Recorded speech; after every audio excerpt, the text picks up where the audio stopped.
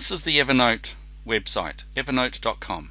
This is where you'll find everything like Evernote, Sketch, Penultimate, the web clipper, and so on. And it's the web clipper that I've been using to capture web pages. Let's say, for example, I want to create a Evernote notebook all about my new bathroom. I want to collect some ideas about creating my new bathroom. So let's clip this note. So I'm going to clip it. Let's save the article. And I might forget that I've got it into the wrong notebook. Don't worry about it. We'll fix it later. Let's have a look here. Oh, guest bathrooms. I might get some great ideas from these guest bathrooms. And there's a great idea. Maybe that's the sort of thing that I'd like to do. So let's clip that page as well. And we'll close that. So what Evernote does is it now stores those notes that I've clipped into my note database in the cloud. What I need to do is come back to my iPad and synchronize so I can see those notes.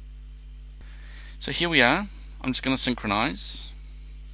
And when I synchronize, I should see those notes that I've clipped appear in my notebook.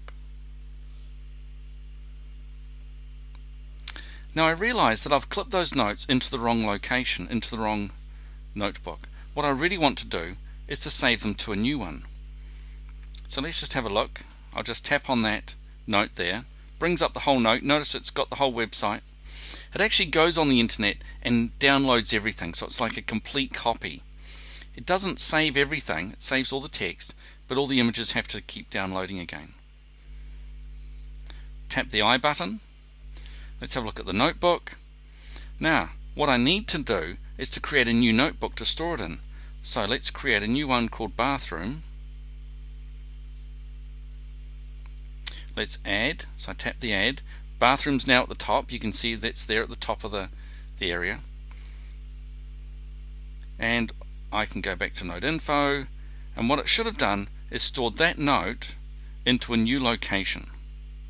I've got another bathroom one here, so let's tap that. Let's look at my notebook. I can choose bathroom, that goes to the top of that list.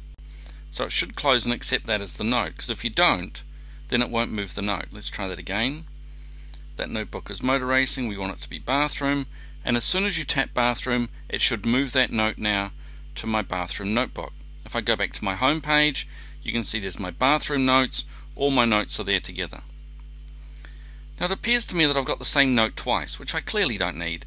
So there's a rubbish bin at the bottom. Tap that, move to the trash, and I've gotten rid of that extra note.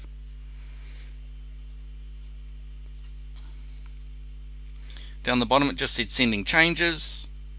So I don't need to synchronize, it's just synchronized, but if you want to, do that. Now if you do have trouble moving your notes to the correct notebook, try the synchronize first before you move those notes.